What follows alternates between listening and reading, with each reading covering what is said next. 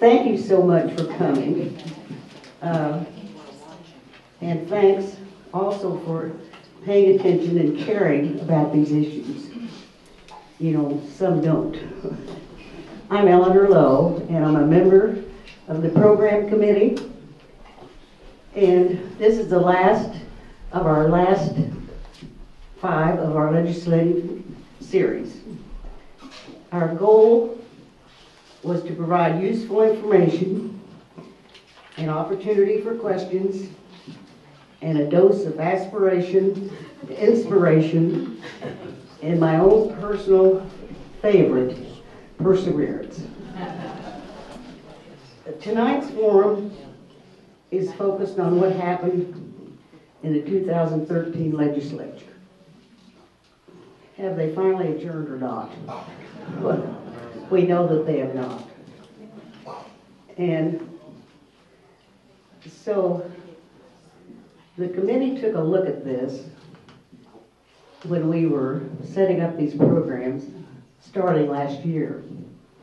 And we recognized that we probably would have to roll the dice as far as this particular meeting and the date, and then that the legislature may not have adjourned, which they have not. And so I guess they're going into overtime. We do have one legislator here, Stephanie Clayton, who serves in the House.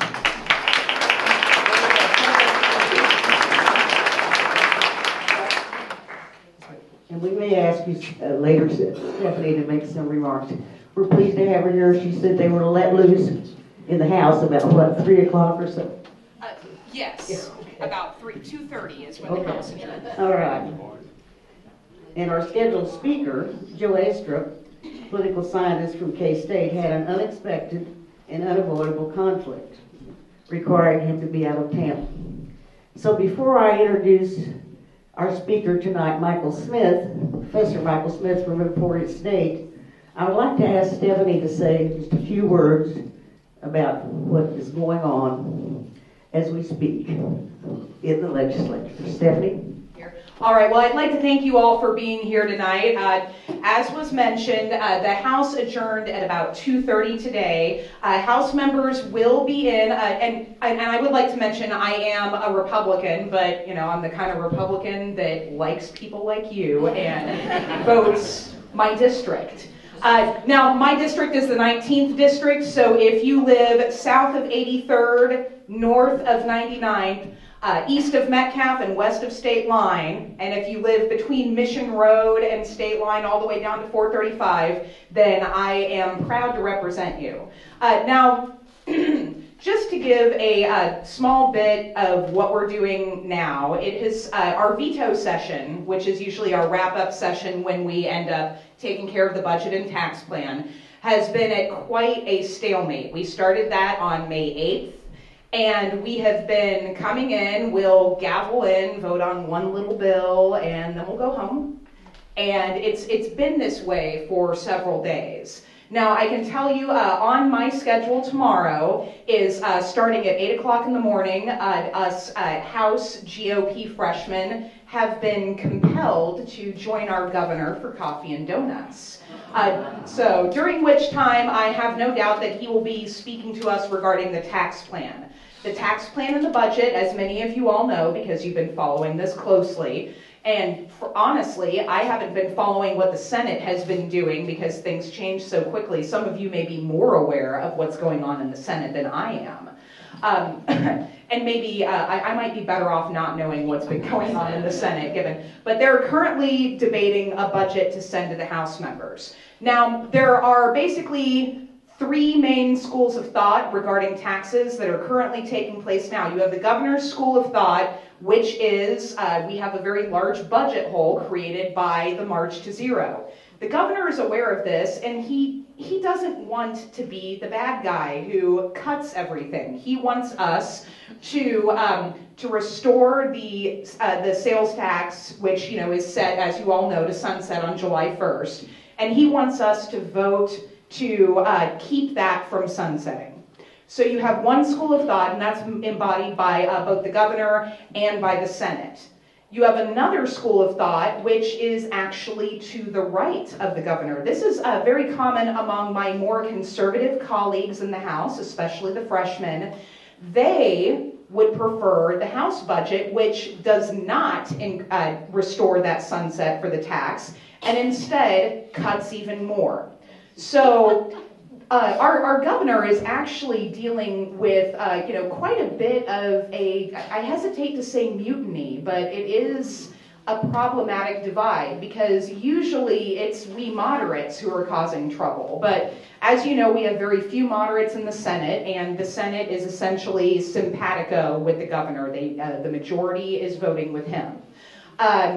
So you have the conservatives in the House, and then you have the Democrats and the moderates who are not inclined to support the sales tax, not because we don't care about higher education, but because we frankly do not have the power of appropriations. And while I'm moderate, still as a Republican, I get heartburn about thinking about the idea of voting for a sales tax, what I consider to be a sales tax increase. If I am going to vote for that, I would like to have some control over where that money went and what it was spent on.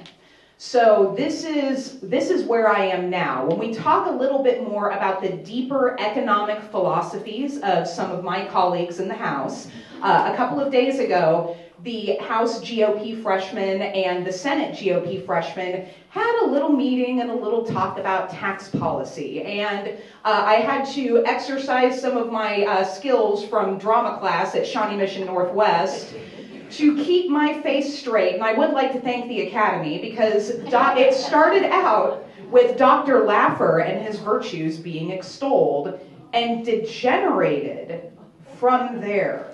Let's pause for a moment to consider what I have just told you. It degenerated from extolling the virtues of Dr. Laffer to discussing the virtues of the sales tax.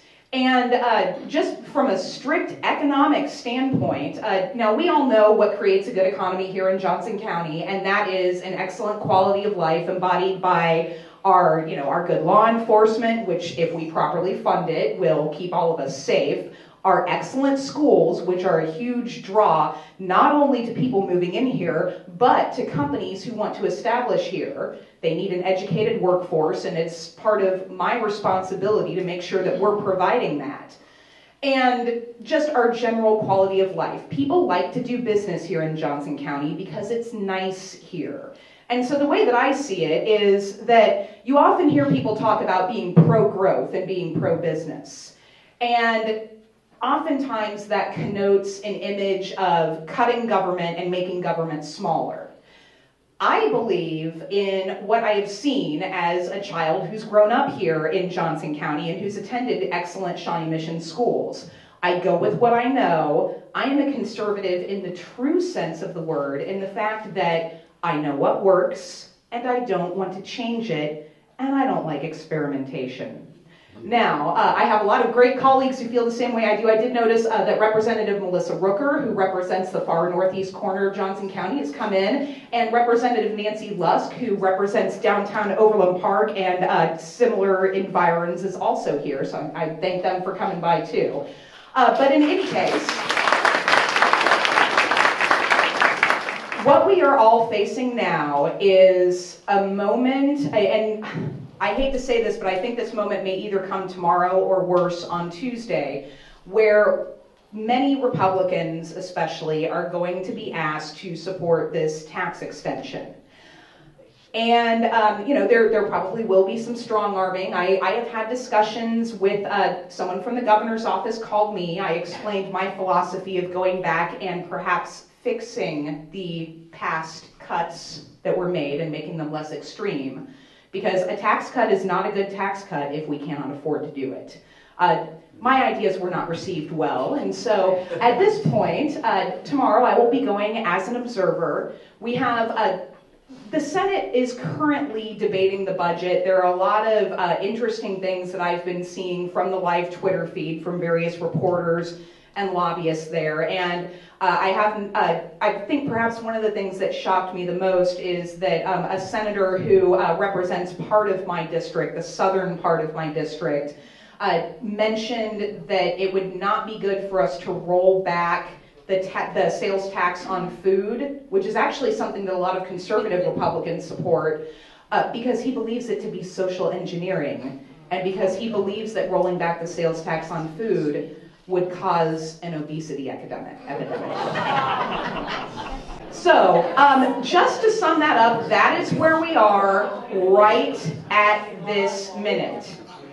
Things can change very quickly though, so please do follow your updates. We're trying to get newsletters out, but because things change so quickly, it's very difficult to keep you as informed in real time as we would like to. But this is just a little bit of what has been going on in the House. We're holding strong, we're trying to do our best, and we're digging in our heels and we're representing our districts. And I just wanted to close on a personal note and say how good it feels to be in a room full of people who use logic and thought when it comes to their ideas surrounding government. So I am grateful to be around you. It's really good to be home. Dr. Smith is a professor of political science at Emporia State University, and he teaches courses in U.S. government, state, and local politics. His current research is focused on the Kansas legislature. So, Professor Smith.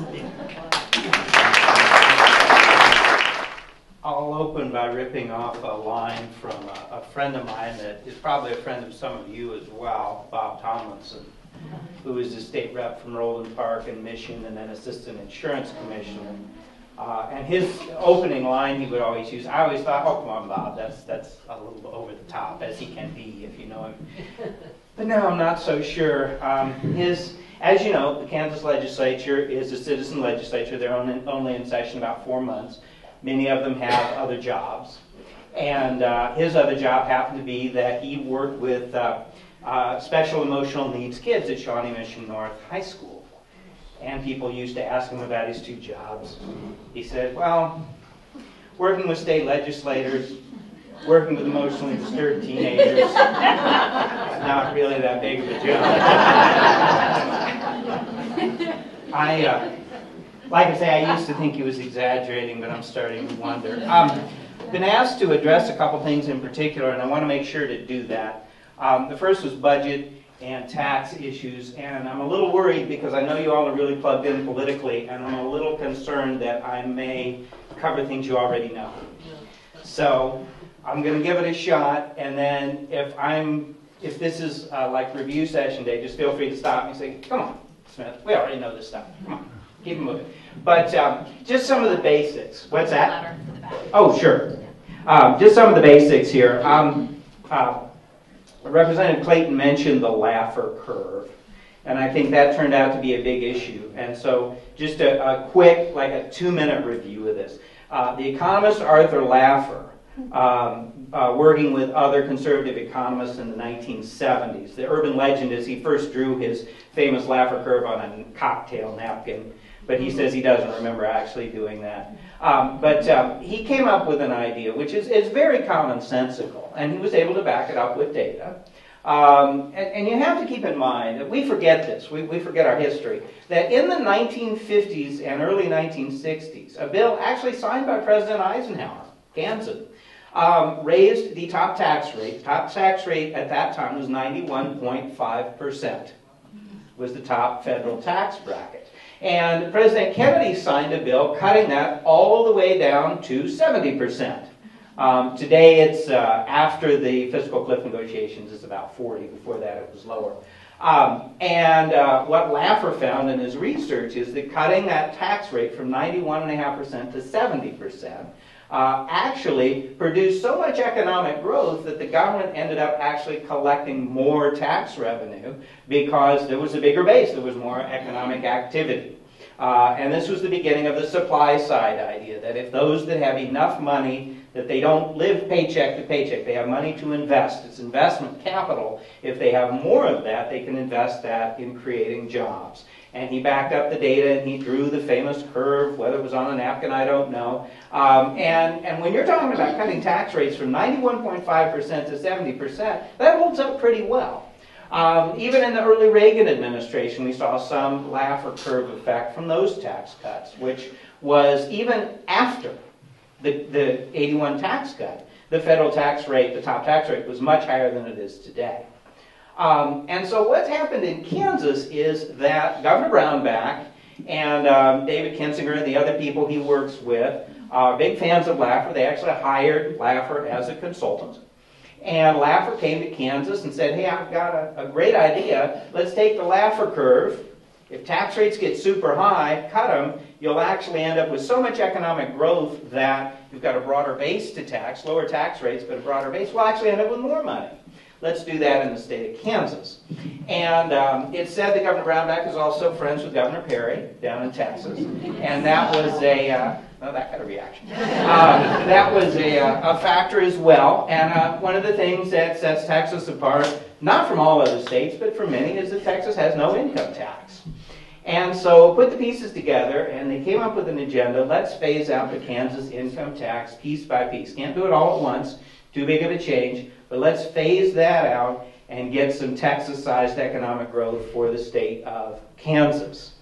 And that's, again, I think this is what Representative Clayton was alluding to. That's where that, of course, the other piece of that is that Governor Brownback and his right-hand man, David Kinzinger, worked very aggressively to clear out their primary obstacle, which was the moderate majority in the Kansas Senate. That's gone. And they got the conservatives elected in the primaries in 2010. And so now they've got no real obstacle in the legislature to doing this, except, as my good friend Champ Rackaway out at Fort Hays State wrote in his column, which is coming out this Sunday. Unfortunately, it doesn't run in the Kansas City area, but it runs all over Kansas elsewhere. That the governor should have been careful what he asked for. Because the governor and the majority in the legislature, they're all conservatives, but they're not the same breed of conservative. Governor Brownback and his closest advisors come from a little bit different school of thought. He certainly is a small government guy, but he sees a role there. He doesn't like the income tax funding that. He sees the sales and local property and other taxes as being a more appropriate way to get revenue. And the argument is that the income tax discourages growth or pushes employers to other states. The sales tax is paid a little bit at a time. It's a hidden tax for the most part, except when you buy a car. And even in Kansas, you can finance them when you buy a car, and so it's even kind of a hidden tax for that. That's usually where the sales tax gets you when you buy a car. But even that is kind of hidden in Kansas. It's a little bit at a time. It's a tax on consumption, not on investment. So let's do this. Whereas the legislature that he fought so hard to get elected, their philosophy is more, government's too big. Let's cut the income tax and eventually phase it out and replace it with nothing. Let's get rid of a lot of these unnecessary programs in big government, which is that perception. So the governor is in this weird situation where he's the guy that wants to raise taxes. But it's a very specific kind of tax. It's that sales tax. I wrote a column a while back. I am not a fan of using Texas as a model of economic growth. My own personal opinion. I love going on vacation in Texas. It's really fun. I've never been to Austin. I'm dying to go. I've been on the San Antonio River walks. I've been in the Fort Worth stockyards. I've been in downtown Dallas.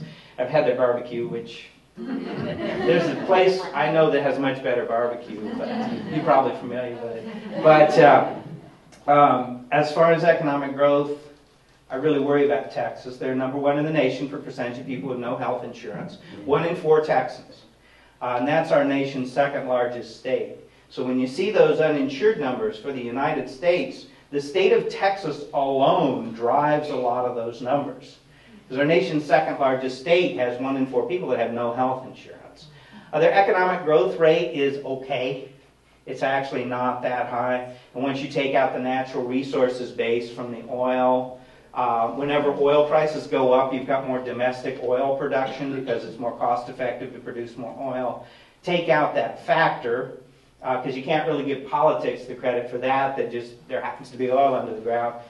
like I say, I know you're not supposed to mess with Texas, and I love going down there for vacation and everything, but I question Texas as an economic growth model.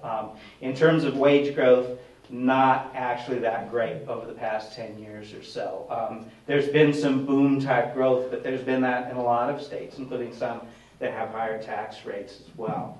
But again, I'm getting off on my opinion. The basic reality is, the philosophy is this Laffer curve. Cut taxes, promote economic growth. That economic growth gives you a bigger base to tax, lower tax rates, bigger base. You end up with as much money or more than you had before. My criticism of that is, I think that works great when you're cutting the top tax rate from 91.5% to 70%, which is what President Kennedy did. Great. 91.5% is a little steep. But in Kansas, the highest tax rate was never even in the double digits. We're talking below 10% tax rates. All along, even before we started talking about cutting the tax rate. And the thing about the Laffer curve, if you can envision a curve, is the idea is, if you have 0% tax rates, you get no tax revenue. Right? None. If you have 100% tax rates, the argument is you also get no tax revenue because there's no incentive to work. It all goes to taxes. And so in between 0 and 100, you have this curve shape. At first, as you raise taxes, you get more government revenue until you hit a certain point, and then taxes get so high that it discourages investment, it discourages productivity, because you don't get to keep most of what you earn, and you go back down until you hit 0 again at 100% taxation. Well, again, when we were starting out, Kansas's top tax rate was, I believe, I don't pay it, but I believe it was about 9%. I think that we're still on the part of the curve where we're going up, where we could actually get more revenue by raising taxes. I don't think we got to the crest part there where we hit that sweet spot where we've got the maximum balance between taxation and revenue at 9%. And so my issue with the Laffer curve is not the theory, it's the application. Having said that, Arthur Laffer himself was a consultant on this tax plan. One more thing that I have to vent, because the fools gave me a microphone. I don't know what they were thinking. I have an issue. I have kind of a complicated life, not to get into my life story, but I work in Emporia. I go to church with Lorene and Karen, who are here. And actually, our pastor used to be the father of the pastor of this church. My wife's job is here. My stepson's school is here. So I live in Kansas City and commute. It's complicated, but it's easier for me to commute than for them to move. And so I'm actually a Missourian. And so, Representative Clayton commented on the excellent law enforcement over here in Johnson County. Obviously, they dropped the ball because they let me in tonight. But some of this economic growth that they're counting is tax incentive packages for businesses in this area to move between the two states. And I really have an issue with that. It's not an anti-Kansas thing. Because Missouri does it too. Kansas is better at it, usually, but Kansas City did get the Applebee's headquarters and a few other things. I talked to a friend of mine who's an economist down in Emporia State, Rob Catlett, and I said, what do you think about this, incentivizing businesses to move across State Line Road and say, look at these jobs. AMC Theaters, classic example. I think it was $45 million of your tax dollars, not mine, I don't live in Kansas. $45 million of your tax dollars went to get AMC Theaters to move from downtown Kansas City to Leawood. I assume that none of the employees are actually moving, that they're just going to commute to work at this new location. And I asked my friend who's an economist, I said, does that count as a new job traditionally? No. The employee and their family has to move, or it doesn't count as a new job. Job growth is based on where the employee lives. And so another one of my issues is that I think that what economic growth you're getting from those tax cuts is being exaggerated by counting employers moving across State Line Road right in this neighborhood. Right around here. Like, well, Applebee's went to Missouri, but AMC went to Kansas, and there have been others that have moved back and forth. And I think that's phony economic growth. I think you have to create a job that did not exist before. rather than get somebody to move a job from one state to the other. But anyway, enough of the soapbox. So with these tax issues then, the issue is, well, we're going to have some sort of a tax cut.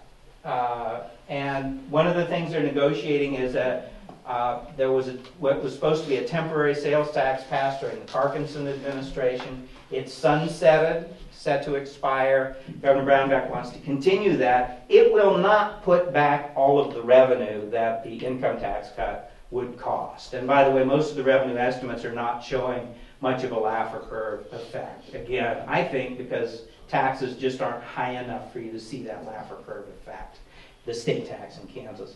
And so there's debate over that, but we all know we're going to take cuts. Where will the cuts fall? One of the things, and again, I really apologize if I'm telling you things you already know, but just the kind of basic, the 30-second little talk. We all know, for example, in the federal government, not all budget items are created equal, right? You got Medicare, interest on the national debt, national defense, and Social Security. I just named about 80% of the federal budget. You can fire all the air traffic controllers you want to, and you're not going to balance the federal budget until taxes, Medicare, national defense, and Social Security, or at least some combination, maybe not Social Security, but certainly the other ones are on the table, we're not going to have a balanced budget. It's the same thing at the state level. The state doesn't have a bunch of roughly equal-sized categories. When we're talking about the state budget, we're talking about two things: the K through 12 school-based funding formula and Medicaid.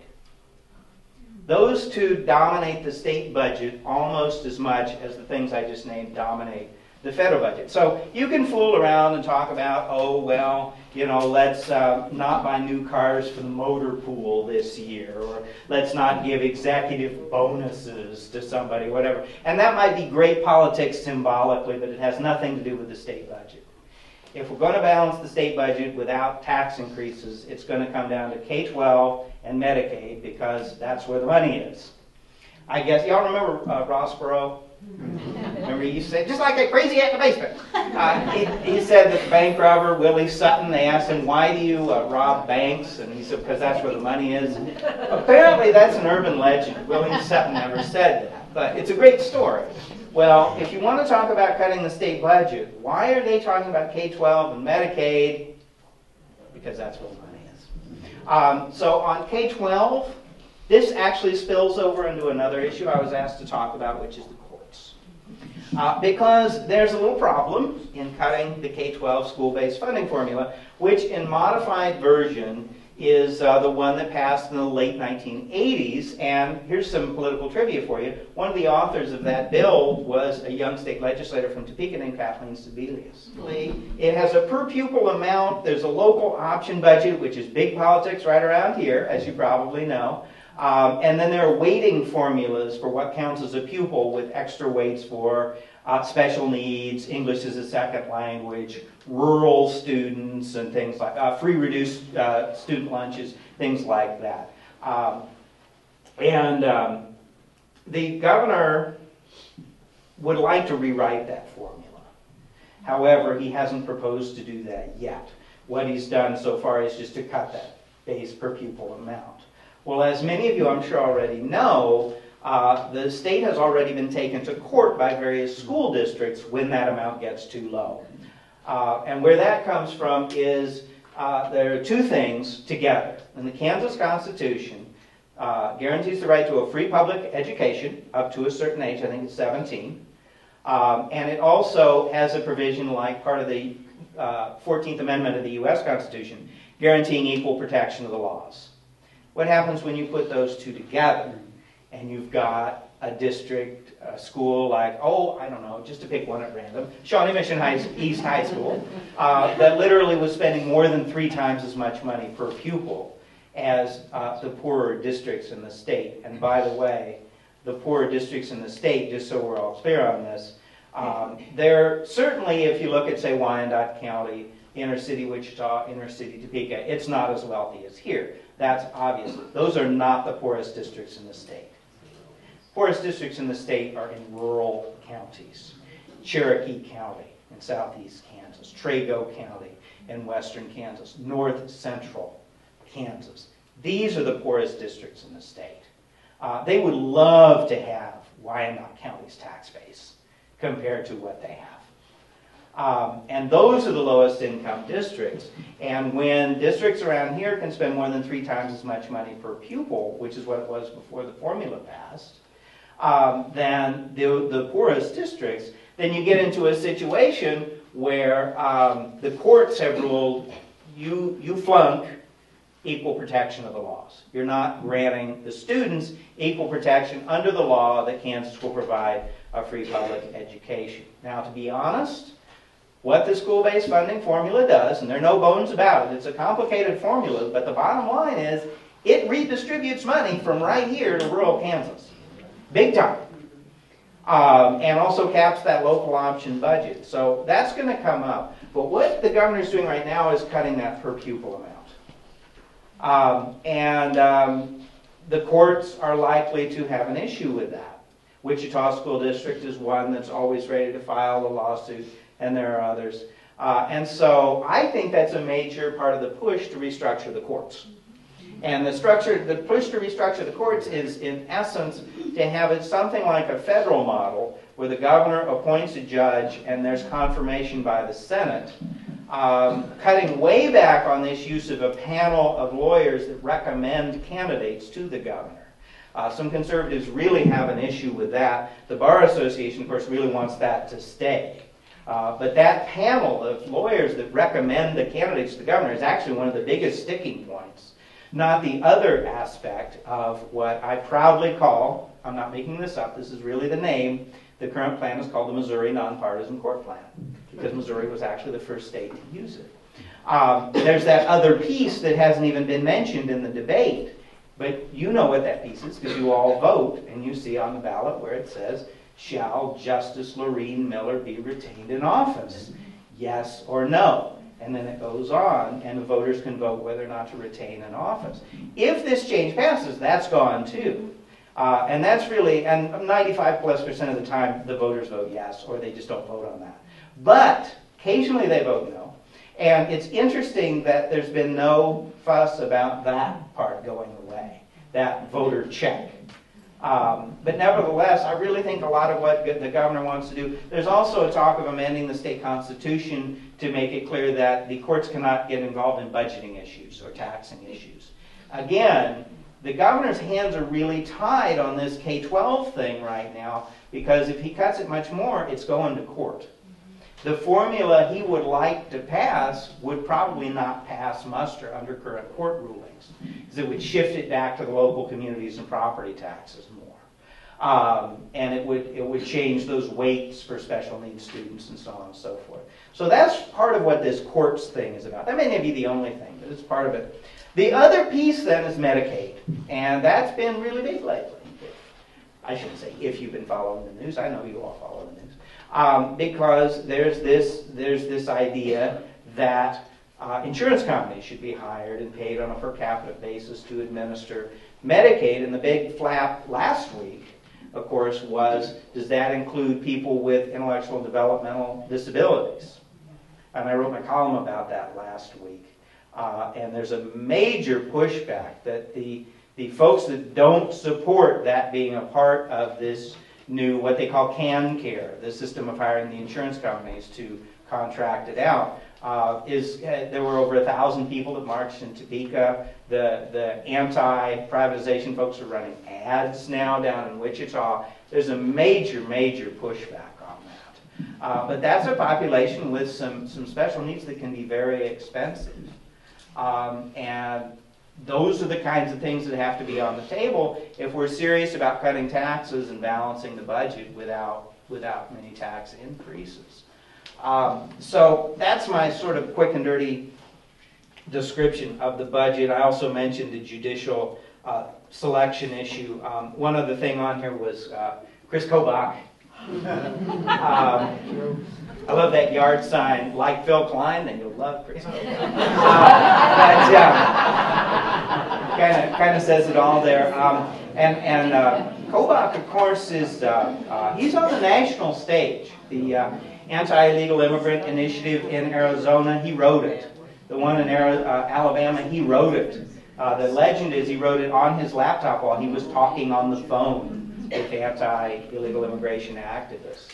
COBOC initiatives this year, a lot of them, here's the thing that is kind of behind the scenes on the immigration thing. Why in the world doesn't Kansas really go COBOC and get these illegal immigrants? I teach in Emporia. I don't live in Emporia. I have a good friend that teaches in Hayes. My students, a lot of them come from rural Kansas, especially in the meatpacking towns. There's no economy without not just immigrants, but undocumented immigrants. They are really carrying the economies of Emporia, Garden City, Liberal, and some of these other communities on their shoulders. And of course, there's also migrant labor that works in the farm fields as well. So here's what I'm saying. Very quietly, they don't want to make a splash. They don't want me to be up here telling you this, but the Farm Bureau very, very quietly works behind the scenes to kill anti-illegal immigrant legislation because the farmers couldn't afford it. So that's the kind of hidden secret of, how come Kansas doesn't get, do an Arizona type thing with illegal immigrants? It's actually the Farm Bureau. God bless those groups. I've actually been active in one that defend immigrants' rights from a progressive perspective. They're great and they do great work, but they don't have a lot of clout with this legislature. The Farm Bureau does. And so that's what that's all about. Of course, COBOC is also a big fan of cracking down on voter fraud. Evidently, he doesn't feel you have to document that there is any actual voter fraud before cracking down on it. Just the possibility that there might be. Friend of mine, a couple friends of mine, again I mentioned Chap Rockaway, who's another person, along with Joe Astrup and me, we write our newspaper columns. We take turns. We actually have a study coming out on some of these new laws, the voter ID laws and so forth. We're not seeing a lot of depression in voter turnout as a result of these laws, although this new one where you have to show a birth certificate to register to vote, that'll be an interesting one to watch, and we will be watching it. But right now, certainly in 2012, President Obama had such an aggressive field office get out the vote campaign that it appears to have negated any effect in pushing down voter turnout that those laws would have in states like Florida and Ohio where they passed. So we'll take a look at Kansas too, but for all the hue and fuss about those laws, they don't really appear to be doing much as far as voter turnout. I was asked to keep it to 20 minutes. I don't think I did that, but that's a kind of an overview of the topics that I was asked to talk about.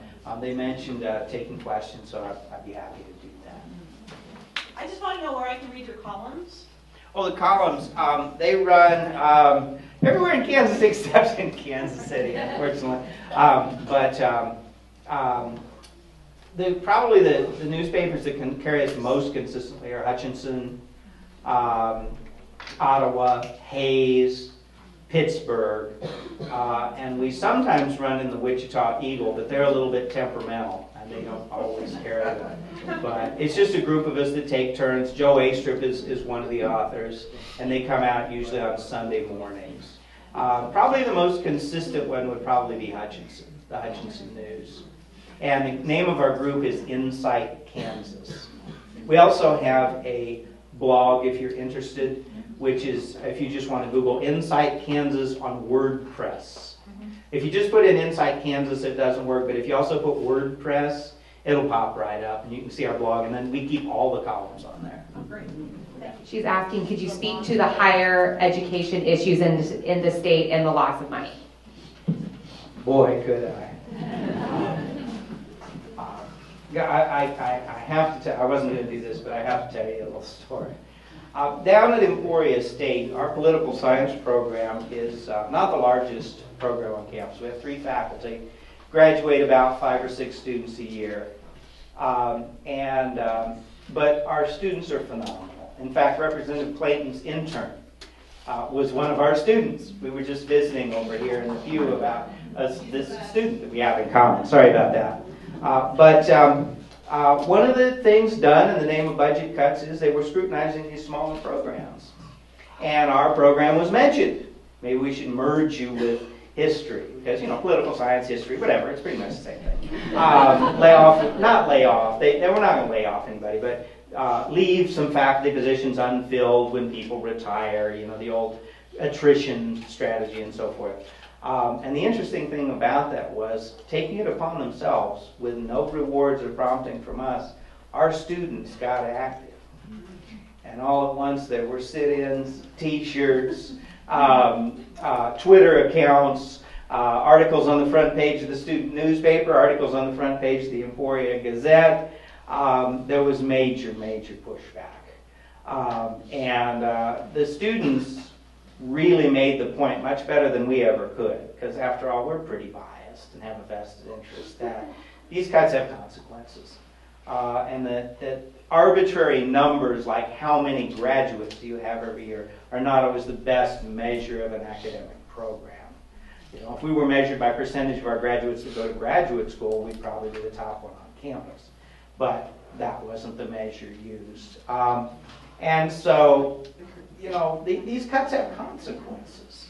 And if there are heavy cuts made, there's going to be a major pushback, I think. And I think a lot of it is likely to come from the students once they feel it, once the class they need to graduate is cut, once their favorite professor is not tenured, once these kinds of things affect the students. The myth of the apathetic students has been debunked by our students. On a policy level, what would happen? The obvious tuition increases to make up some of the money.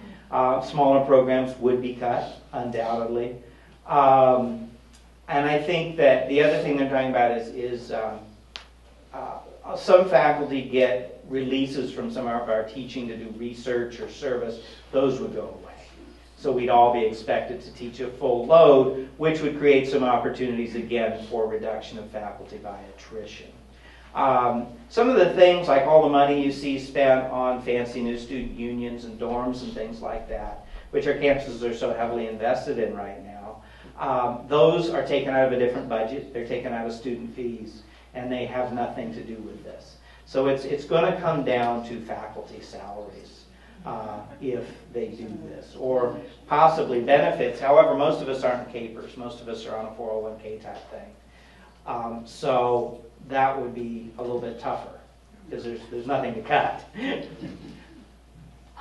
you look around the country, are there other states where there's somebody like Brownback in charge, or where has he gotten his worldview?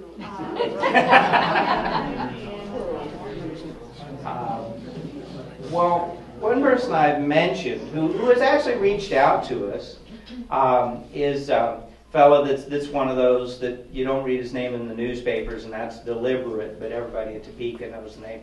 A fellow named David Kensinger, who was very close to Brownback when he was a senator, very close. He was chief of staff, and then he resigned and started a consulting shop and ran the campaigns of those conservatives that beat the moderates in the 2010 Republican primaries.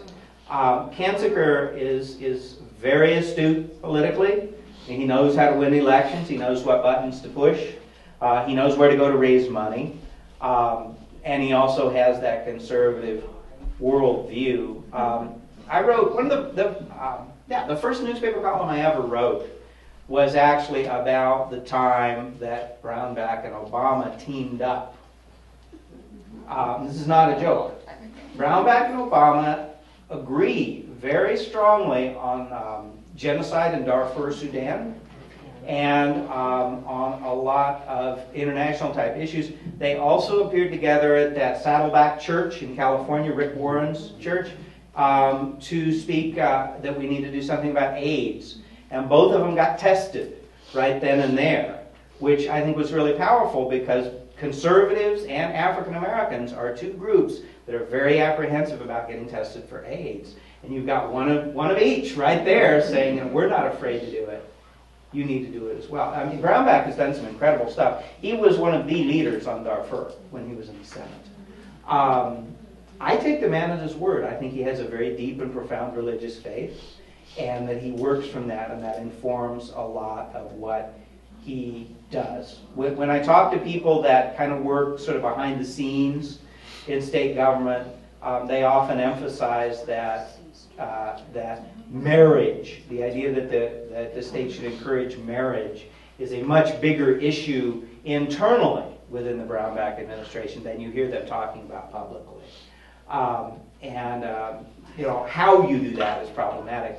But I think that when he talks about his faith, I don't think it's a show, which, I can't believe that would be true of Rick Perry. But maybe it is. They are friends, or maybe they agree to disagree. I don't know. But with Brownback, I really have to think it's for real. That it comes from a set of faith-based values. The problem being, for me personally, they're not the same ones that I have. And that creates a lot of conflict. Well, what about his economic Well, yeah. thinking? Where did that come from? Well, it may have come from Arthur Laffer. Laffer, I'm speculating here, but I don't know how. If Kensinger, this fellow I keep mentioning, this kind of Brownback's right-hand man, was close to Laffer, maybe in Washington, D.C., I'm pretty proud of myself. I've spoken this whole time without mentioning the Koch brothers. But I'll mention it now. They're big Arthur Laffer fans. They fund the Cato Institute and the Kansas Policy Institute and other libertarian groups. There are whole schools of thought that produce studies and reports and all of it that have been working at this since the 1970s to defend their intellectual point of view. Some people, you've probably heard this lament sometimes, all those liberal college professors, that's the problem with the university, it's all dominated by liberals. And that's not entirely true. I have conservative colleagues. I teach with a fellow who's personal friends with Brownback. But the other thing that hasn't been mentioned on the liberal college professors is it isn't just the so-called tenured radicals from the 60s or whatever. It's the fact that so many conservative scholars work in these think tanks. They work for Cato, they work for Heritage, they work for the American Enterprise Institute instead of in universities. And they've got more money. Liberals basically have the Brookings Institution, and that's it. And so that's another reason why you see conservatives, they can get oftentimes better pay and obviously do research full time to work in these think tanks. So my sense is that that's probably where he picked it up, but I don't know the man personally, so I don't know for sure. She asked me to speak to women's rights issues as they stand. The legislature passed a very aggressive anti-abortion bill defining life as beginning at the moment of conception and taking away tax breaks for contributions to Planned Parenthood and so forth. This is almost certainly unconstitutional. They've done this several times. They also did it with that gun bill, that thing that if a gun is manufactured and sold and used in Kansas, it can't be raised. That doesn't work constitutionally. They know that. They don't care. They want to go to court. They want the confrontation. So that, that anti-abortion bill that passed, a lot of it's unenforceable, and they know that, but they want the confrontation, and they also want it to be there in case the Supreme Court, the U.S. Supreme Court, ever does allow for a law like that to be enforced. So they're ready to go. They don't have to pass the law because it's already on the books. They just start enforcing it. Those have been that's been the primary area that I'm familiar with. So when we're here in the final days of legislative session and they're trying to get the budget and the tax bill over the line and get it done, which they're already at they're past 80, we're maxed out. They start talking about vote trading in order to get the votes that they need to get done and go home. And in terms of like women's rights, we know that there's the heartbeat bill that would ban all abortions after about 4 to 6 weeks. That's in some of those vote trading conversations. But what seems to be a higher priority is opting Kansas out of the Common Core. So I was hoping, and we're seeing strong pushes in the local Republican parties, and we're seeing rallies at the Capitol, and that's continuing to come up. So I was hoping you could address that a little bit. I just stumbled on that last night when I was researching to come here today. As far as I can tell, you probably know a lot more about it than I do. As far as I can tell, the conservative objection, of course, what we're talking about, we have the No Child Left Behind law, and it's gotten a lot of pushback from students, teachers, parents, you name it. And so there's this movement for several states to voluntarily collaborate and set what's called a common core for these assessment standards, so that rather than having 50 different states with 50 different systems of assessment, they could share, and that would be easier for materials development. That'd be easier. I mean, right now you can't compare schools in Missouri and Kansas to each other because the standards and the testing are so different. It's apples and oranges. This would fix that, and so on and so forth. And the conservatives, you're right, they're fighting Common Core really hard. And as far as I can tell, it's a fear that could eventually lead to federalization. That it starts down the slippery slope. Common Core is not actually federal. It's a voluntary effort of several states. However, I think it's the same way of reasoning that you see, for example, about gun control issues. Well, what's so bad about background checks? Well, if you have background checks, you have a national registry. If you have a national registry, the government can use that to take away people's guns. It's the same thing here. Common Core sounds good on the surface, but once we have national standards, then the federal government can just go ahead and take over. And we want to stop that before we start down the slippery slope. I didn't read, as I tried to research this last night, I didn't read any specific objections like, oh, I don't like how they're testing for math, or things that are actually about the standards. Although there has been, I don't understand this, maybe you all can explain it to me. I know the political conservatives are very strong proponents of the phonics method of teaching reading instead of the whole language method. Why that's ideological, I don't know. But I know that some conservatives are really, really passionate about that. So that might have something to do with it. Maybe for the whole language, some of the texts they feel have a liberal bias or what have you. I don't know what the issue is, but that could be part of it. But I think a lot of it is just, it's that slippery slope argument. The federal government will have a much easier time taking over if the states do this than if the states keep it separate. Sir?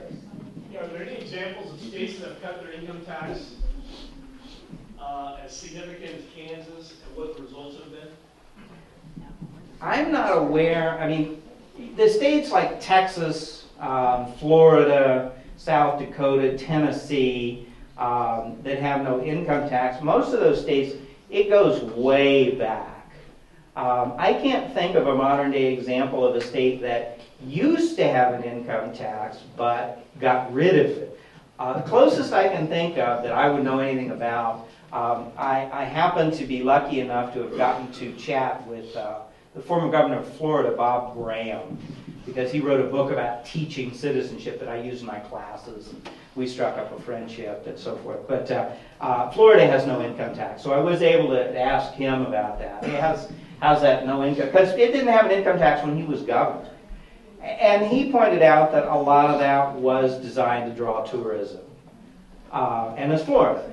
Tourism and a lot of that retirement growth, all the jokes, Jerry Seinfeld used to say, I'm from New York, but my parents live in Florida now. They didn't want to move when they retired, but in New York, it's the law.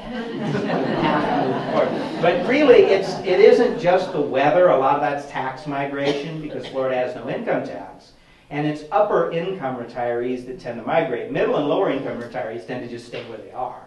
Stay in their houses, stay at home, and that's where they live. That moving to Florida or moving to Arizona business is mostly upper income retirees, and they have a lot at stake in terms of whether or not there's a state income tax. So I suppose it works reasonably well for Florida. Bob didn't come right out and say, yeah, I'm really glad we don't have an income tax, but he said, I understand the rationale for why Florida has no income tax. And when you're Florida, it probably makes sense. Are people going to retire and move to Kansas? Is there going to be a tourist boom in Kansas? Texas. Texas is another one. Also Alaska. Alaska has no income tax. They get a lot of severance tax off oil and natural gas.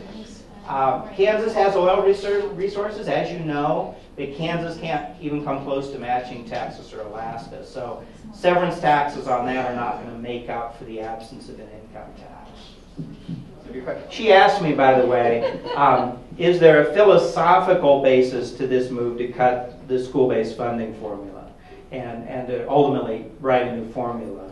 And I think that's a good question. I agree with the premise of your question. I think there probably is. I think that part of the conservative mindset is the more local, the better. The closer to the people, the better. A lot of the conservative push over the years, of course, has been to move things from the federal government to the states. But I think there's also some interest in moving things out of Topeka to the local communities. That if schools are more locally funded, there's more local control over the curriculum and a whole host of other things. I think you're probably right. Thank you. I'll be brief. Melissa Rooker, 25th District, and I sit on the Education Committee. Yes, not just Shawnee Mission, but districts from all around the state are fighting back vigorously against this push to defund because they've invested 3 years of time, energy, resources in staff development and a shifting of curriculum, and it just so that they can do the work to be prepared to align with the standards that are in place. And the expectation is that in August, when our schools start back, this is what they'll be teaching. So they have been training and preparing for this. So it's not just thousands of dollars, it's millions of dollars invested in the changeover to Common Core.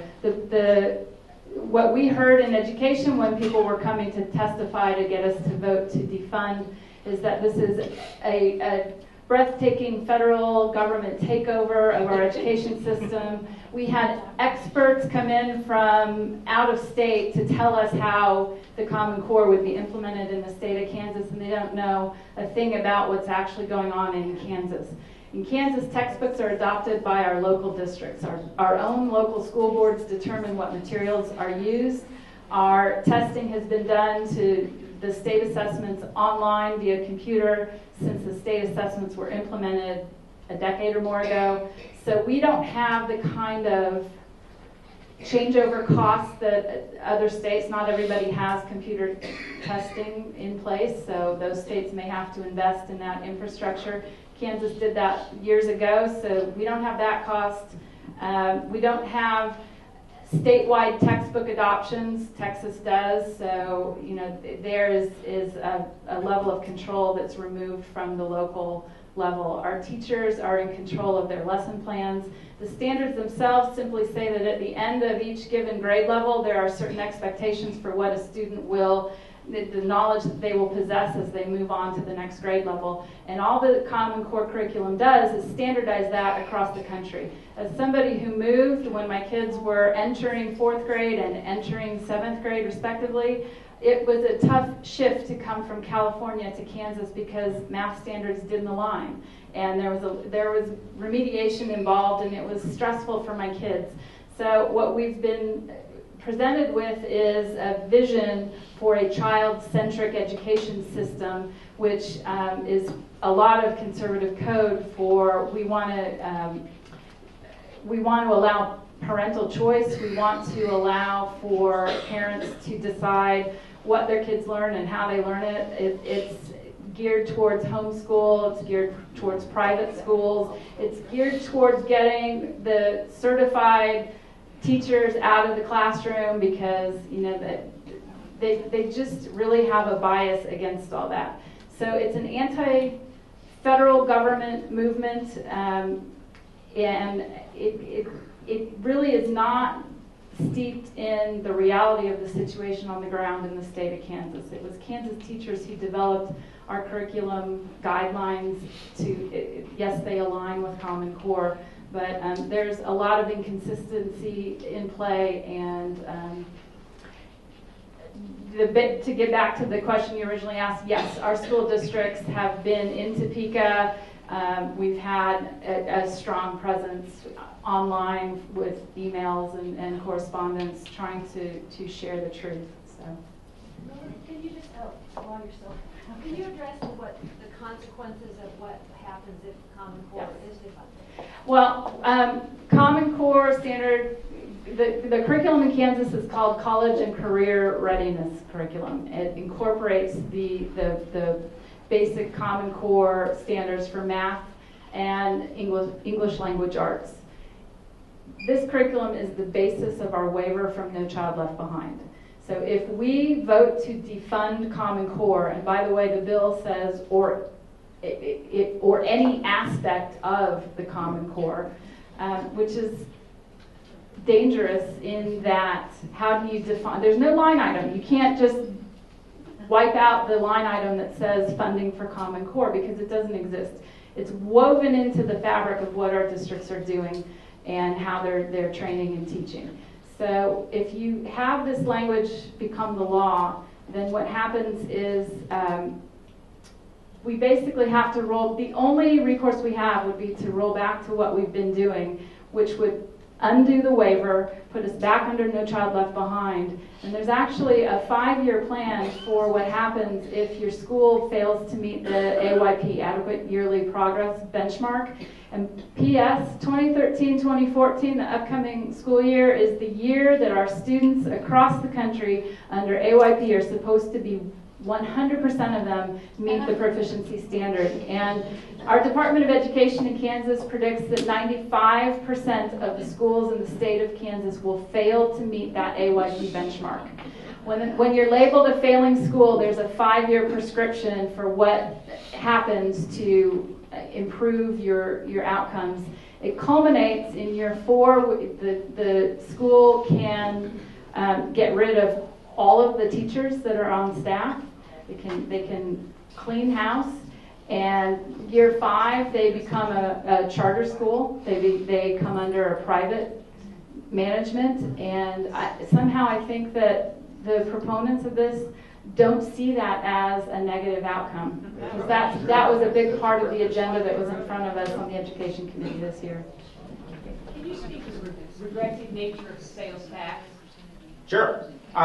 The sales tax is regressive, and of course what that means is that with people with lower incomes pay a higher percentage of their money in sales tax than people with higher incomes. Now, in absolute value, of course, people with higher incomes pay more sales tax. People with higher incomes buy more expensive food. They buy more expensive cars. They buy more expensive clothes. And so they're paying more in sales tax. But they don't pay proportionately more. In fact, I just saw a study the other day about how much American families spend on food. And upper income families only spend about 1.5 times as much on food as lower income families. And we might be talking about 2 families and one makes 10 times the money. And so even though the wealthy consume more expensive products, it's not proportional. The wealthy still end up with a higher percentage of their income being put into investments which are not subject to the sales tax, whereas lower income people live paycheck to paycheck. They spend every dime on things that just to survive, food, clothing, keeping the lights on, and so on and so forth. Most of those things are sales tax. As you probably know, Kansas adds a little extra regressive sting to the sales tax because Kansas does not exempt groceries from the sales tax. So, for example, Missouri also sales taxes groceries, but a much lower rate. Nebraska does not sales tax groceries at all.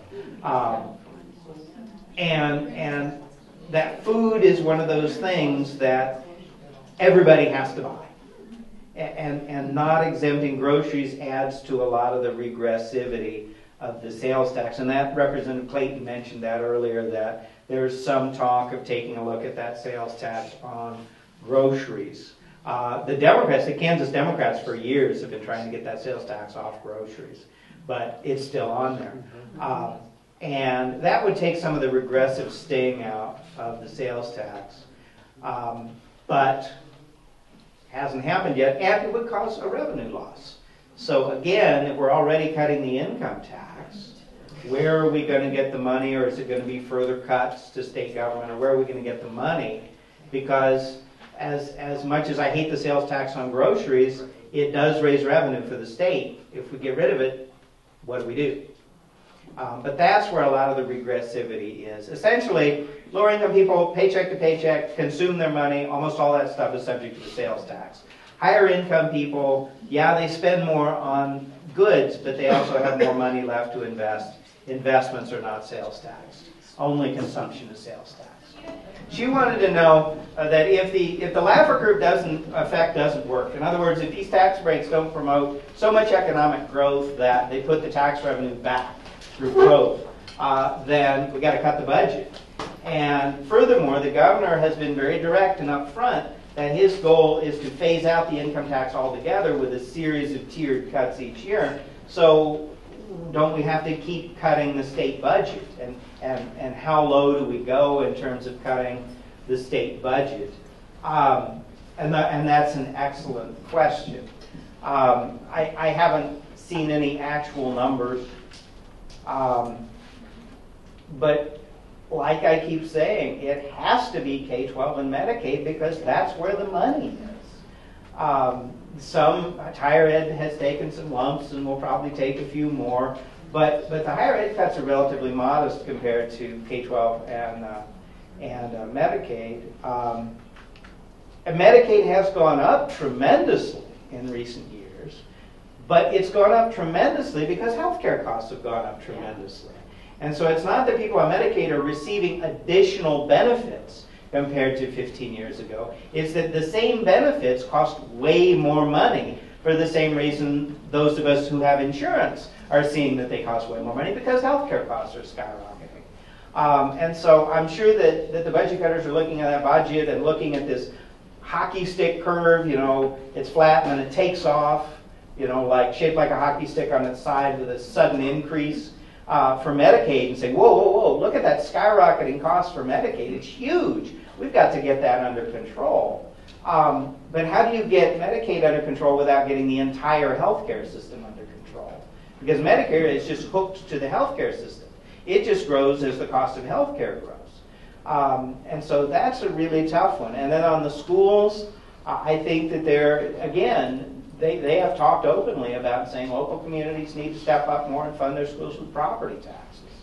My issue with that is that's great if you're Shawnee Mission East. No problem. $1 million and you've got a whole bunch of money coming in. But if you're in Bourbon County, if you're in Washington County, or as we say in Kansas, Washington County, you can't. There's no base to tax. There's not enough wealth to tax. And so I don't see how that's going to work either. Thank you so much. Thank you. At this time, I'd like to introduce Dennis Sweeney, who is the president of Main Street Coalition, for a few words. Thank you. First of all, thanks for coming. We appreciate you being here. First of all, I'd like to acknowledge Brandy Fisher. She's our executive director. Brandy, would you raise your hand? Brandy and our program staff, our program committee has done an excellent job putting these events together, and we certainly appreciate you coming. So, I got a couple notes. First of all, there is in Johnson County in the legislative wrap-up, there's another one next week, May 28th, where Pat Apple, Pat Petty, and Barbara Boyer, moderated by David Helly. That's 7 o'clock, Antioch Library, May 28th. Okay, it's put on by the League of Women. League of Women Voters. Close enough. All right.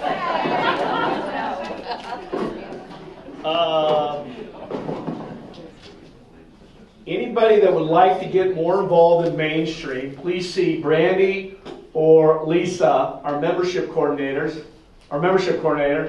We need volunteers.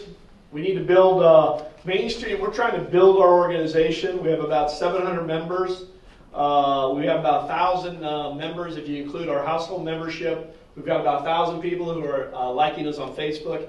And in order for us to grow our organization and to really offer a formidable opposition to some of the extremism that's happening in Kansas, is we need you guys to get involved. We need to get your friends involved. And those who aren't members, we invite you to become a member tonight. Those who are members, we invite you to see one of these guys and offer to get involved. Volunteer somehow. We've got some volunteer opportunities. We will use you. We need you, and we'd appreciate you get involved. Furthermore, memberships and renewals made this evening will be entered into a drawing to receive a $30 gift certificate to the tavern in the village. After this event, we go right across the street to the tavern. You're invited. Come on over, get to know some of the folks here at Main Street, get to know some of the staff, the board members. We'd love to have you over there. And let's see. Any new members tonight get to take home a tote which says what? What does it say? Eat, drink, and vote moderately. So, become a member tonight. Thanks for coming.